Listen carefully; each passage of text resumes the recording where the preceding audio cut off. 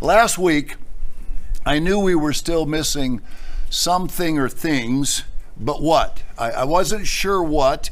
I was uncomfortable with certain things, and it eventually, by the end of Sunday night, the social, what a wonderful social we had, a subject popped into view that was enormous. We never saw it in 8 years and 2+ months, never saw any of it. You haven't heard a word about it, and yet it'll be the whole message. I don't know if we've ever had a sermon, or we'll say a part of the series that has been a whole message, but this will be the whole message, and I'm going to have to hurry to complete it. And yet I'll just say again, you've never heard one single thing about it.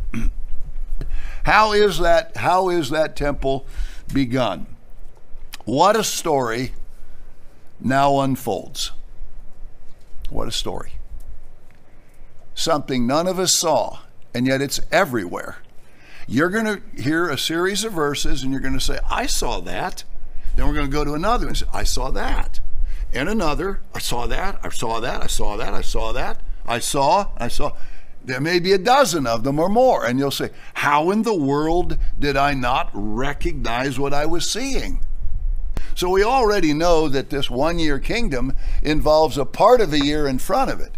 So I just find it fascinating that the Gentiles say to the Jews, we've heard God is with you, as they go up to this house that somehow got built and didn't build itself. So let's begin to look at all the places where God talks about the building of this house. It's an astonishing story. If I'd have known it on that opening night 8+ years ago at the feast in 2015, I would have never questioned whether there are 3 or 4 kingdoms. There have to be 4. There have to be, and I'm going to show you the greatest reason that could never change. And then a year later, you measure a new temple with 7 years to go. Wow. And before all that, somebody explains the mysteries so that it's made plain and we know we're real close. That's what you'd know. You have to know you're real close. Well, again, I've said this before. I didn't think I could ever say it again. Never mind at this magnitude. Boy, where were we if we didn't understand this?